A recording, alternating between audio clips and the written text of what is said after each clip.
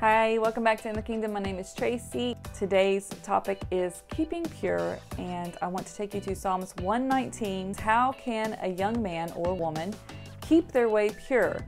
By guarding it according to your word. With my whole heart I seek you. Let me not wander from your commands. I have stored up your word in my heart that I might not sin against you. In the way of your testimonies I delight as much as in all riches. I will meditate on your precepts and fix my eyes on your ways. I will delight in your statutes. I will not forget your word. When a person plans to marry, we are making the commitment that we will be faithful to our spouse forever, that we will sever all ties with any other relationships that may compromise our relationship with them.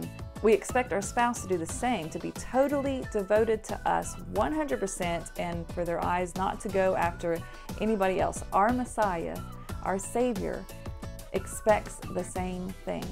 The only way to stay pure is to live according to God's laws and His precepts, because they never change. The world's ways are changing like a wave, but God's word, His standards never ever change. The verse says that we will meditate on His words. That means that we actually pick up this Bible for ourselves and read it. You have to go to God yourself. You have to go read His word yourself and see what is expected of you, and then line your life up with that. I am on the Bible app. It's called YouVersion.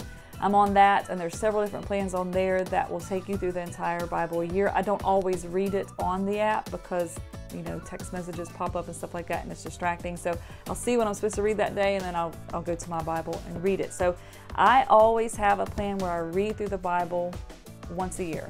In order to not wander from His commands, you have to know His commands, to meditate upon this and fix your eyes on this word, study it, line ourselves up with what He said pleases Him. And that's in this word. I will see you tomorrow. You guys have a blessed day.